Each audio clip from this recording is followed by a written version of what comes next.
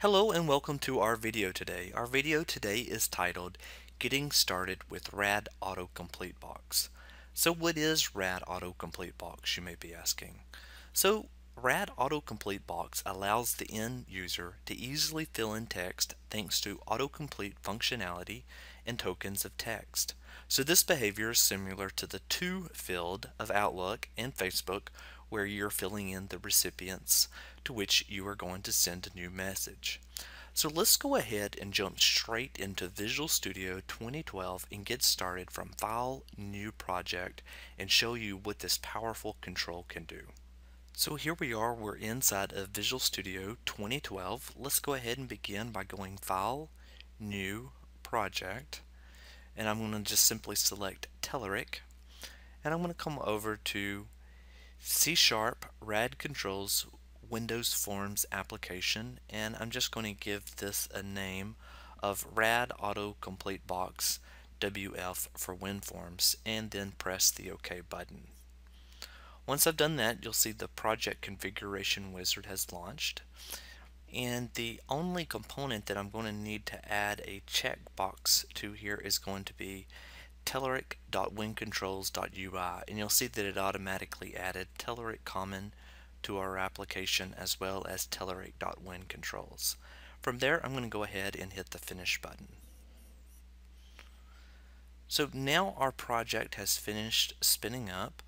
We can look underneath references here and we can see that it has automatically added in Telerik.WinControls, Telerik.WinControls.UI, and then finally Telerik.Common.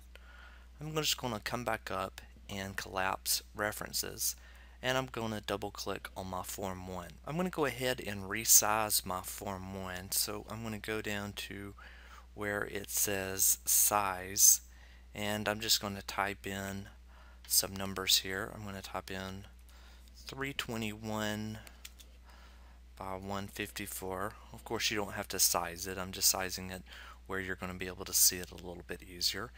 Now what we need to do is we need to actually drag RadAutoCompleteBox onto our form here.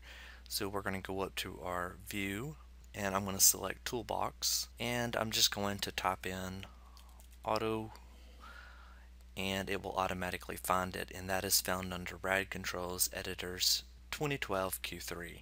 So I'm going to drag and drop that onto my form. So once I've done that, I'm going to go over to Doc, and under Doc I'm just going to let it fill the entire content area. So now we have our Form 1 that's displayed, and we have a RadAutoCompleteBox already on the screen. So I'm going to close out of that window, and we'll just go ahead and save our project. So before we get started actually building anything, I'm going to go ahead and add in a couple of images. So as we start working through the autocomplete box, we're going to make this application give you the appearance of being online or offline and away and busy for the person that you actually typed in. So let's go ahead and add in a couple of images. So I'm going to go here underneath our properties here, and I'm going to go to Resources, and I'm just going to switch this to Images, and I have 4 images that I'm just going to simply drag over and drop into this file here. So you can see we have a status away, a status of busy, offline, and then another one that is online. And we'll just go ahead and close out of this. Those resources are saved, and of course you can see them right here as well. So I think we should go ahead and run this application and show you what it looks like just kind of out of the box. I'm just going to go ahead and close out of this, so you can see I could type in maybe the word Michael Crump and then hit a semicolon, and that has now one new item. I can go from there and go ahead and type in another name here and type in a semicolon, and that is another item. Of course, I can remove one of them as well by clicking on the X. Let's go ahead and add in some code that will allow us to do this programmatically. So in this quick sample, what I'm going to do is I'm going to come back underneath our initialize component, and I'm going to change the delimiter to a comma, and I'm also going to go ahead and set in a couple of different items.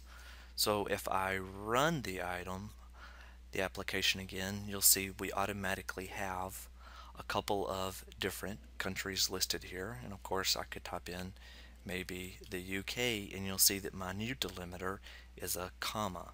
So you'll just have to trust me that I'm typing a comma here. But this is just the beginning of what all we're about to do with this application. So let me go ahead and close it again. And I'm going to come back and I'm going to remove this code that I added. And I'm now going to go ahead and start adding in some more meaningful data. So I'm going to come up to my project and I'm going to right click, I'm going to go add, and I'm going to go class. I'm just going to name this class person, and I'm going to hit OK. Now that that's in place, I'm going to remove what I already have and drop in a code snippet. So you can see we still have our person class. Inside of our constructor we have an ID, a full name, an email, and then a status, which is an enum that's listed here. And of course here's the public properties listed here with just a typical getter and setter. So I'm going to close out of my person class, make sure it saves that, and I'm going to go back to my form1.cs, and let's go ahead and view the code again. So from here I'm going to go ahead and I'm going to drop in 2 more lines of code. So the first one is accepts return. So this is just a boolean that gets or sets a value that indicates whether pressing enter in a multi-line text box control creates a new line of the text in the control, or it activates the default button of the form. We're going to set that to true. The multi-line is also another boolean that's just going to simply get or set a value indicating whether this is a multi-line text box. So this is going to help out a little bit with our formatting here. So what we're going to do now is we're going to go ahead and we're going to instantiate a new person class. So what I'm going to do is right before our form1, I'm just going to simply paste in this binding list of persons equals new binding list person. So once that's in place, I can go ahead and I can start adding in again some of the more meaningful data. So underneath my multi-line, I'm just going to simply drop in another code snippet that says persons.add, and I'm going to add a new person.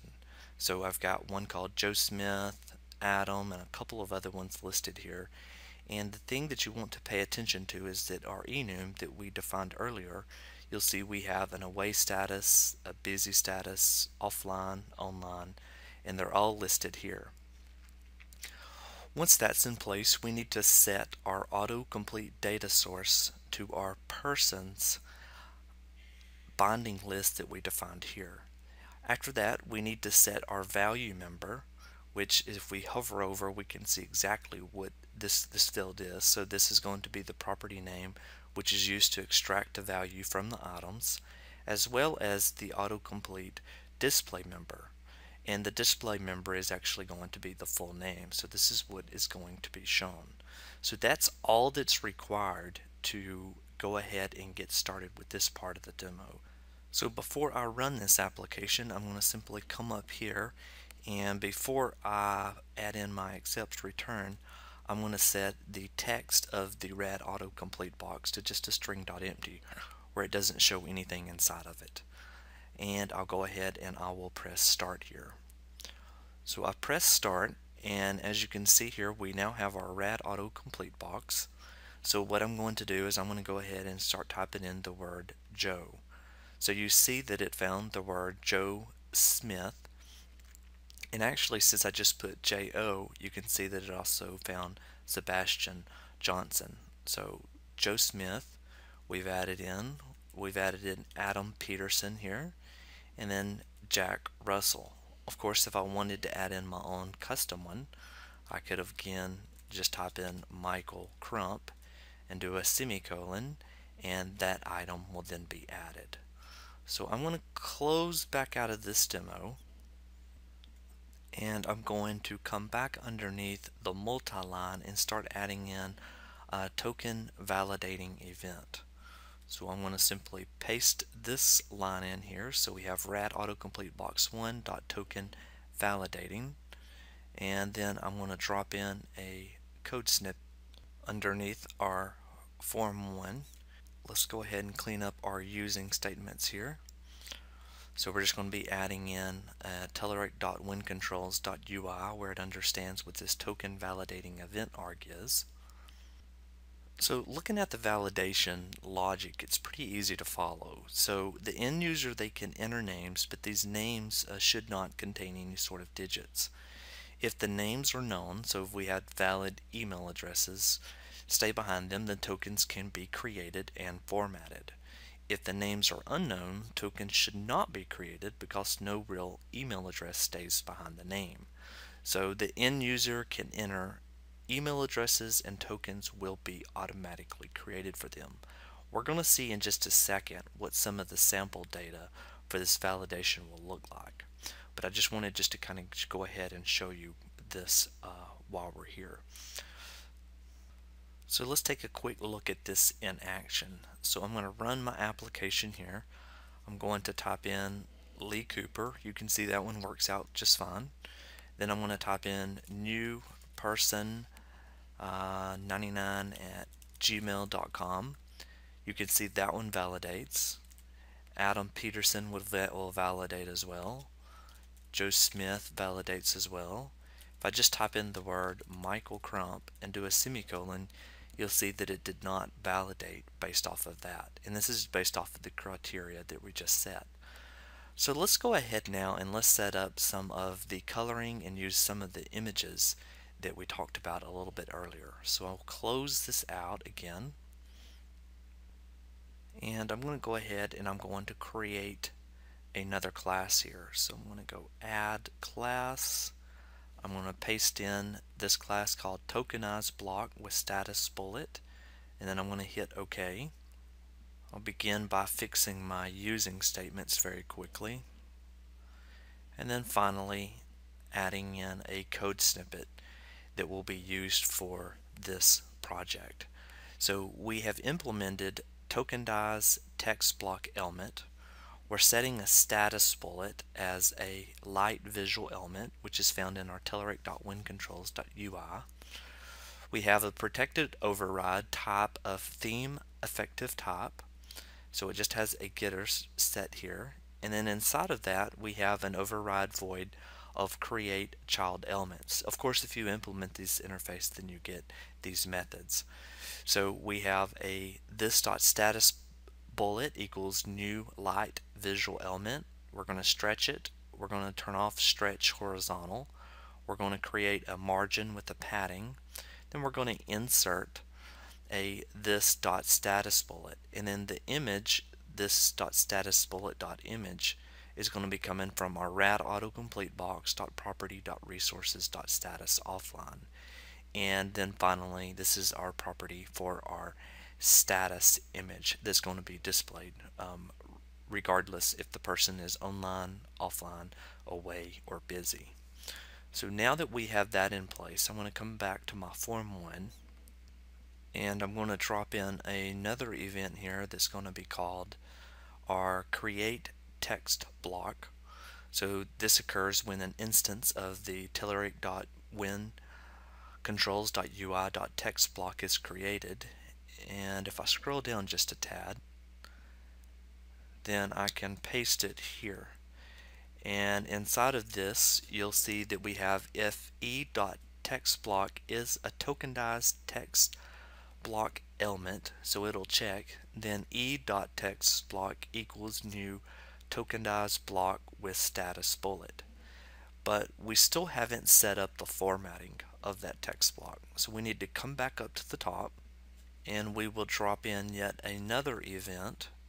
It's called text block formatting. So this occurs when the text block is formatting. I'm just going to scroll down to the bottom, and from here I'm going to paste in our last code snippet. So you can see we have a tokenized block with status bullet token equals e.text block as tokenized block with status bullet. So we're checking to see if it's null or not. Then we're setting a gradient style of solid. We're checking for the person. If the person exists, then we can use a simple switch statement that determines what type of back color, border color, and status image that's going to be set. And as you can see, we have one set for offline, away, busy, and online.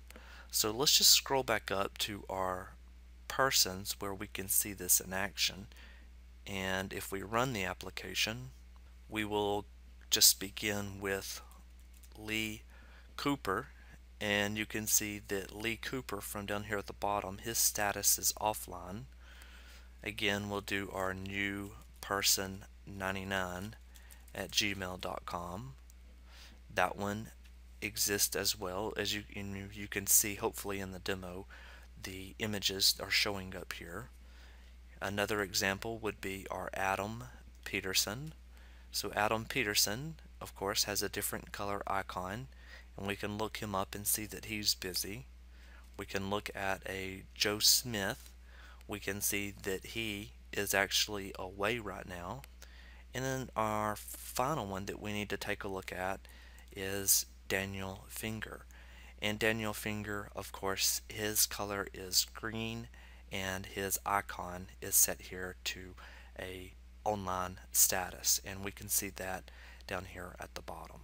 So thank you again for watching this video, and please tune in to tv.telerik.com for more videos, and check out blogs.telerik.com for the latest news and announcements. Thank you.